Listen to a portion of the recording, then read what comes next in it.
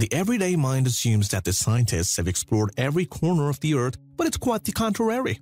Our planet still holds many secrets and unexplained mysteries, most of them hidden in plain sight. The basic facts are that 65% of our planet is unexplored and 95% of the water content remains a mystery to us. Yes, that means there still can be mermaids. Why haven't we yet mapped out the ocean? It's for one simple reason. It is really tough. Think of the ocean as exploring a heavy dark mass of liquid atmosphere, not much different from mapping outer space. With all that said and done, we have a story which follows an instance where one discovery led to the finding of something mythical, living, alien, and above all, extraordinary hidden in the watery depths of Lake Ontario. It all started in August of 2017. A research team is setting up for a new expedition. They've arrived at the Lake Ontario in Canada. Deep inside the lake, there reportedly lies a piece of Canadian history. This is an object so special that bringing it back to land will put the eyes of the world on the shores of the lake. It won't be easy to find, even less easy to recover. But if they can do it, this struggle will be forgotten in the euphoria. Welcome to Mission Raise the Arrow. Who is behind this daring rescue attempt? The team is working for an OEX Recovery Group Incorporated. Our treasure is in safe hands. Rescuing debris in distress is what the company does. They are associated with Canadian financial and mining outfits. Together, they work to recover lost objects from Lake Ontario. The rumor that there was something of immense value drowned in the lake waters soon reached viewers of OEX. Upon hearing the intriguing story, they got straight to work picking a team to dig up the truth. This legend tells of the object so unique, so important, so valuable that they had to be found as soon as possible. The Raise the Arrow mission was created with the sole purpose of bringing this dream to fruition. It would be a discovery that would rock the world. OEX was eager to be the spearhead of such an important project. Providing the funding and resources for the mission would ensure that their name would be synonymous with that of the objects found. The aim of the project was simple. The team would search the places on the lake's bed where they were most likely to be found. The objects might prove too hidden to discover, or they might be too entrenched to bring up to the surface, and worst of all, they might not even be there. Due to all of this, such projects cost huge money. Thankfully, in this instance, the funds were there, but the pressure on the team to deliver was staggering.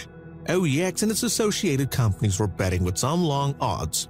But would they see the horse come home? It was a picturesque lake. Around the team's boat, the water was crystal clear, revealing a silent, otherworldly calm. Occasionally, a silverfish would dart past them and break the spell. The waters themselves seemed to be holding their breath as the boat chugged towards an unknown destiny. The team could only imagine what the claustrophobic depths might be clinging onto. This was a treasure that was so incredible that the company dare not advertise what it was that they were after. They couldn't get Canada's hopes up in case it all turned out to be a myth. They wouldn't even tell the team what they were looking for. The secrecy serves to excite the team beyond measure. They knew that they were on the lookout for something that would have a huge potential impact on the world. So, what's the story? Well, we can tell you what our team knew as they knitted up for a deep, dangerous dive. In 1950, some locals reported seeing something at the lake, and as soon as they spotted it, they vanished. Now, we know this probably caused you to have more questions than answers, but that is exactly what the team felt. Over half a century had passed since the strange object or objects had been spotted. What could the residents around the lake possibly have seen? The strange occurrence was over in a flash, not giving them time to register what the object could have been. The scene was a blur to everyone, but the impact it had was a long-standing one. Such an odd happening couldn't be shaken off, and the witnesses would replay the blurred images over and over again in the years that followed. It was an itch on their consciousness that they wanted to be scratched. And now their opportunity had come. The Raise the Arrow team had come to demystify the legend. The locals were eager to tell their stories and describe the scene that they remembered so well. The thing, whatever it was completely alien to the residents' understanding. They couldn't explain anything much more than its inherent strangeness. What anybody didn't expect was that things were about to get even stranger. The event had turned into somewhat of a war, and the witnesses weren't happy to point out where the incident occurred. They took the team out to the lake's edge and indicated an area around a mile from the shore. This was the site. At last the team knew where to start their grand adventure. They were intrepid explorers pushing the boundaries of human knowledge. It was time to go now. The starting point was to be Point Peter on the northeastern shores of Lake Ontario. Point Peter is in Prince Edward's County in Canada's Ontario province. It's a pleasant area on a peninsula jutting out into the lake. Point Peter is a wildlife conservation area. It has no urban areas nearby, but it's a popular tourist attraction. The area boasts beautiful pebble beaches, limestone formations, and hidden rock cliffs. Lakes attract legends, taking a large body of difficult-to-explore water, and locals will populate it with all sorts of items and even characters. Take Loch Ness for example. In the Highlands of Scotland, Loch Ness is one of the deepest and murkiest lakes in the UK. It is home, many believe, of Loch Ness Monster, affectionately called Nessie by residents. Is Nessie really there? Scientists have called it a hoax, but there have been an awful lot of sightings. Loch Ness is the largest water body in the British Isle. There's just no way that we can tell for sure. Lake Ontario is no stranger to rumors as well. In 2013, there was another popular story doing the rounds. It told a tale of an alien base established under the lake's surface. Maybe that could be the source of the strange disappearing object. The team didn't think so. The idea of an alien base nestled among the weeds was certainly interesting, but in reality, unlikely. Unless you're going to count octopi as aliens. Earth hasn't yet been discovered by other planetary beings. Why is Lake Ontario in particular shrouded in mystery? Well, it is one of the 5 Great Lakes of North America, with shores in both Canada and the US. Its name means Lake of Shining Waters. It is the smallest of the Great Lakes, although still the 13th largest lake in the world. At the end of the Great Lake chain, Lake Ontario is the lowest at 243 feet above sea level. The lake was carved out by Wisconsin ice sheet during the last ice age. At one point, the lake was actually a bay on the Atlantic Ocean. You can see dry beaches and banks up to 25 miles from the current shores, tracing the changes of the lake over the millennia. With the weight of the glaciers gone, the blades floating on the lava inside the globe are still bouncing back upwards.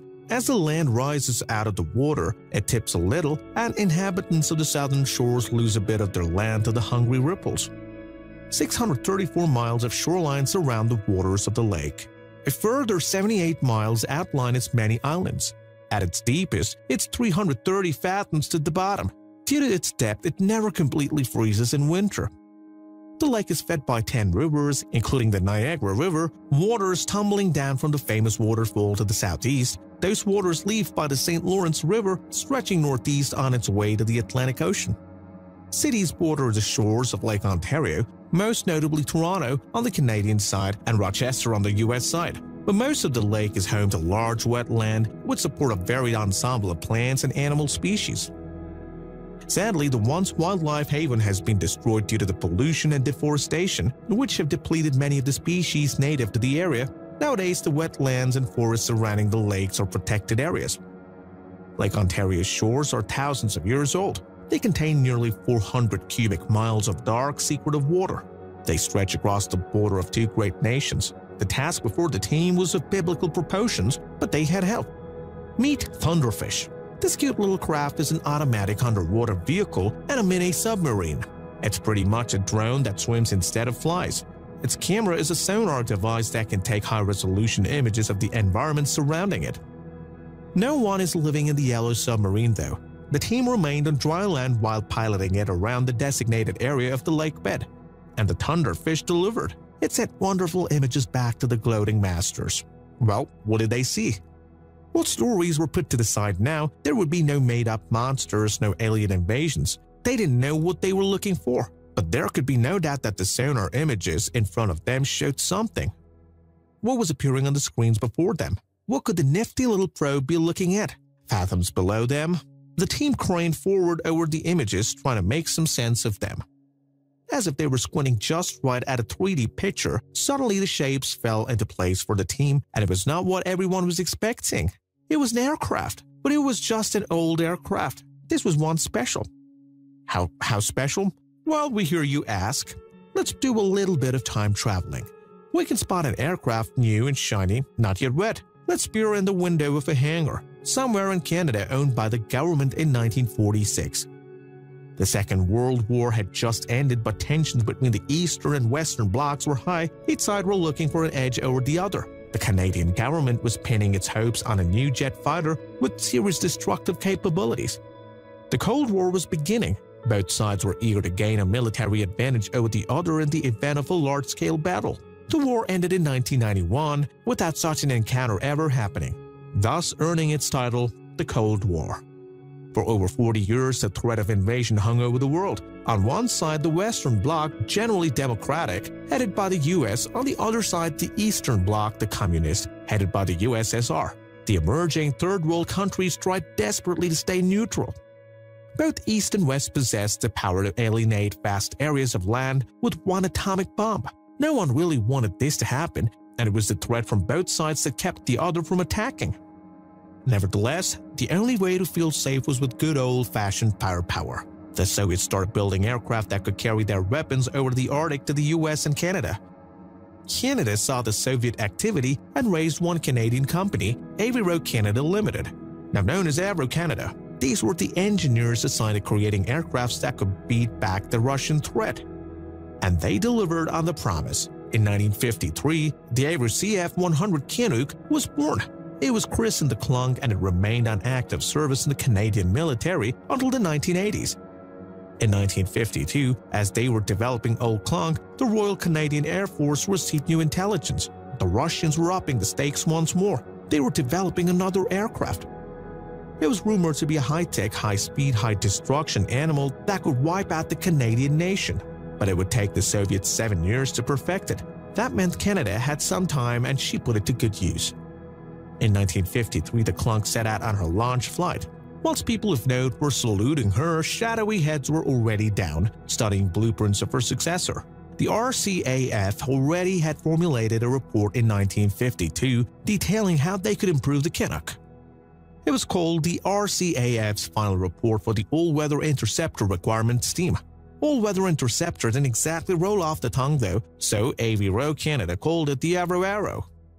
She was everything that the name invoked. The Avro Canada CF-105 Arrow was a supersonic interceptor. With its delta wings, it looked like a spearhead, and it flew as one, true and deadly.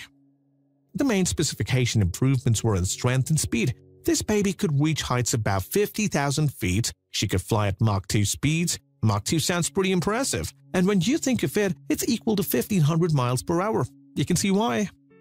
Now, back in the days, there were no computer simulation models to test theories with. No engineers in those days had to make model prototypes. Before testing with these prototypes, it was impossible to know whether the theories would hold together in the air. Between 1953 and 1957, 9 prototypes of the Arrow were constructed. They were perfect imitations of the hoped-for real thing, except that they were made to a smaller scale. The Arrow was named for its distinctive delta wing design. Today, of course, we have seen delta wings on many aircrafts large and small, but back then it was an innovative new concept and it did a special job. The barrier that aircraft engineers had long struggled to overcome was that of the sound. The secret turned out to be in the wing shape. Delta wings created wave drag, which creates an awful lot of complicated vortexes and forces that enable the plane to fly faster than the speed of sound. These cute little aircrafts turned out to really pack a punch. They reached Mach 1.7 before the glassy waters of Lake claimed their prize. The engineers had the information that they needed to move the design to the next stage. Surprisingly, little were to be tweaked based on the prototype's flight data. The wings were drooped and given a camber. A dogtooth was introduced. The newly published area rule principle was applied, leading to changes such as a sharper nose and the addition of a tail cone. The Avro Canada CF-105 Arrow was rolled out in October 1957. The plane bore the mark RL-201. It was to be a grand occasion, marking a turnaround in Canadian defenses. 13,000 guests were invited in the prestigious occasion. But the Soviet Union, not to be outdone, defeated the Arrow before it even got off the ground. They launched Sputnik, the world's first artificial Earth satellite. This was far more exciting than a mere plane. The Arrow was a well-designed aircraft innovative and daring. It pushed the boundaries of flight as we knew it. But it was in the wrong place at the wrong time. With one move, the USSR had changed the Western world's priorities. Political changes heralded the demise of the Arrow. The government changed hands and new treaties were signed with the US. Most importantly, the arrival of Sputnik on the scene meant that there was now a threat from even higher up. The country could not afford defensive system against both manned bombers and possible ballistic attacks from the space. This meant that Canada would have to make a choice, and it wasn't good news for the Arrow. they went down fighting, with various government and military officials reluctant to cancel the scheme. But in the end, ballistic missiles were deemed to be the greater threat. Canada installed the bomb arc system, and the Arrow program was cancelled in 1959. The cancellation of the program resulted in nearly 50,000 people put out of work overnight. On top of that, all the planes, their parts, equipment, and Delta were destroyed to protect the government.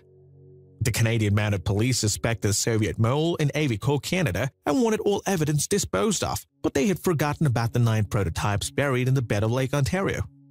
The government destroyed all the drawings, models, and burned everything so it wasn't replicated. David Shea, senior engineer, told the National Post that these models at the bottom of the Lake Ontario are the only intact pieces of that whole program. David works for Kraken Sonar, one of the companies that provide equipment for the project known as Raise the Arrow, organized by OEX Recovery Group Incorporated. It was Kraken Sonar himself who gave the team their Thunderfish to capture images for the project. It was this submarine drone that took the first faithful picture of the prototypes. Back in the 50s, there was no computer modeling to see how they'd fly, so the designers had to use physical models. Then it went back to the engineers for fine-tuning. The 9th model is the Holy Grail. They had it perfected. John Brzezinski is the president, CEO, and director of Fossisco Mining, another company involved in the Raise the Arrow project. He's excited about the prospect of bringing these unique aircraft back to the surface. As professional explorers in the mining business, we initiated this program about a year ago with the idea of bringing back a piece of lost Canadian history to the Canadian public. People ask, well, do you think you are going to find them? David Shea, Kraken's vice president of engineering, told the Globe and Mail, the problem isn't the technology. The problem is making sure you are looking in the right place. The area off the shores of Point Peter seemed like a sensible place to start. After all, that's where the prototypes were launched all those years ago. This common-sense answer was all bringing them quite good luck. According to Brzezinski, due to their pinpointed location, the team was confident that they would find something very early in their search. We're starting with the high-probability areas, he told the CBC-TV. They had done their research well. You won't have to wait for a week or months. This will be within days, he insisted. The media was stunned at how fast they found what they were looking for. 12 days of hard work later, Brzezinski was back. Well, we have found one, he exclaimed excitedly. It was late July when the team got their proof that the aircraft was indeed under the lake. But the prototypes were destined to spend a few more months in the quiet resting place before they could be raised. The world could not get their first glimpse of the amazing artifact until 2018. History was nonetheless coming to life in front of us. The prospects of raising the Arrows was super exciting. David was as enthusiastic about the discovery as his colleague John. I think being able to showcase using cutting-edge Canadian technology, being our sonar systems and underwater vehicle, to actually find and resurrect cutting-edge Canadian technology, I think it's an amazing example of what we can do as Canadians look back at our history. The delay in bringing the prototypes back to light was quite a bummer, especially since the team had found all 9 of the aircraft. Of course, they were determined to get the whole set. The prototype that was missing was the 9th to be made. It was the most advanced, the most like the eventual aircraft proper would be. It had to be there. The team just needed more time. It hadn't taken long to find the first 8 prototypes. It was huge news. The aircraft is part of Canadian history. Only 6 of the finished aircrafts were made and all destroyed. Being able to see the trailblazing aircraft would be amazing. The Delta Wing was a relatively new concept at that point, so it required a lot of testing to determine whether it would perform well, particularly at supersonic speeds, said Aaron Gregory from the Canadian Aviation and Space Museum. Their expedition was finally coming to a close. A year flew by, most of it full of excitement, disbelief, struggle, and the pain and hard work. They had achieved what they had set their minds to. We're pleased to announce that the first historic relic of the Arrow free flight program has been recovered, their Facebook page proclaimed. It was delivered back to land at CFB Trenton on August 13, 2018, after resting on the bed of Lake Ontario for 64 years.